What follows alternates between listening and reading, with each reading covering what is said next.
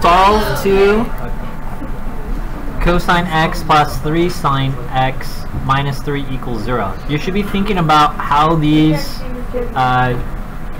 are connected, cosine and sine. You might be thinking tangent, but that says tangent equals sine over cosine, and I don't really want to introduce tangent. I'm trying to get these all into the same trig function. Well, there is a Pythagorean identity. Sine squared plus cosine squared equals 1. And if I look at these, I know that this one is the one that has the power of 2. So basically, I want to get cosine squared x equal to something. So over here, I can just subtract. From here, I get cosine squared equals 1 minus sine squared. And that's my substitution. Every time I see cosine squared x, I'm going to write what? 1 minus sine squared x. Let's write that. 1 minus sine squared x. Remember when you're doing that substitution, I didn't highlight it, but I should have. You're putting your substitution in parentheses.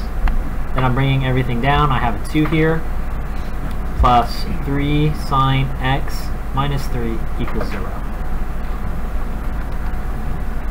What do I have to do? We're going to have to distribute. 2 times 1 gives us 2 what? 2 sine squared x plus 3 sine x minus 3 equals 0. This is quadratic because it has a power of 2. Before I do that. So in quadratics, you never want to have a leading coefficient of negatives. You can do a couple of things. I'll probably combine like terms first. Negative 2 sine squared x plus 3 sine x. And then these become what? Negative 1. So you can either move the whole expression, all of it, to the right side, or I can multiply both sides by negative 1. By multiplying by negative 1, what does it do? It just changes all the math operations. So now I get 2 sine squared x plus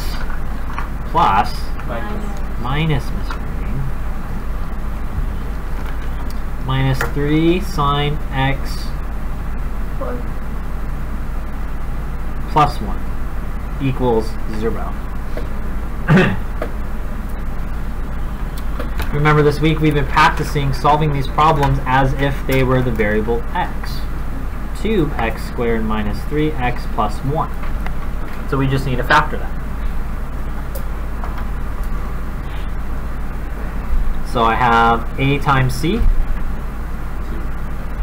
positive 2. Your b value?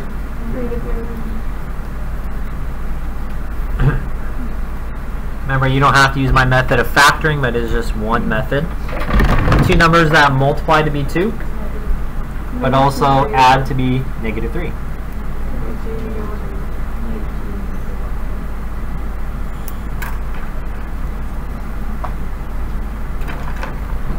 Now I'm going to put this into my box.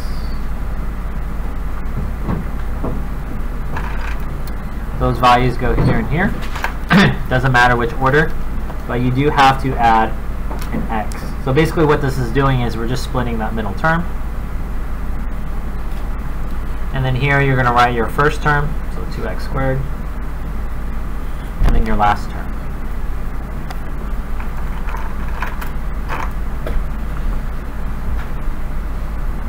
Maybe next year if I have an awesome tech TA, I could just tell them to edit my videos, because I could say right here where my finger is, they can click on a different video how to practice more factoring. If I take out a GCF from this direction, what do I have? GCF this way? Think about it, 2x times something equals negative 2x. Negative 1. X times something equals negative 1x. Negative 1. And negative 1 times negative 1 is positive 1. So now I can rewrite this as my factors. Let's put back sign in there, so I have sine of x minus 1 and 2 sine x minus 1. Class, can we split it now? Yeah. Let's split them. Because it's equal to 0, I can apply the zero product rule. Sine of x minus 1 equals 0, and 2 sine x minus 1 equals 0. Let's solve this one over here. How do I do that? What's left?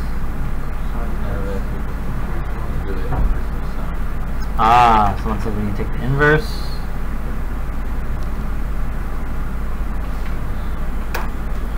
So I have the inverse of sine of 1 equals x. On my unit circle, where is sine equal to 1? Only one location, right? Pi over 2.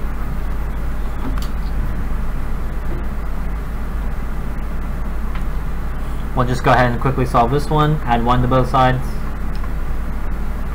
Divide by 2.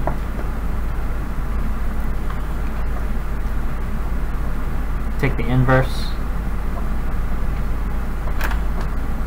The inverse of sine of 1/2 equals x. I'm looking for where sine is positive. These two quadrants. I'm looking for 1/2. Pi over 6 and 5 pi over 6, which is its reference angle in quadrant 2.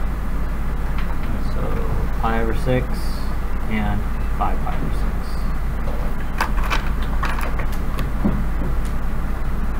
And how many answers do we have? 3. 3. So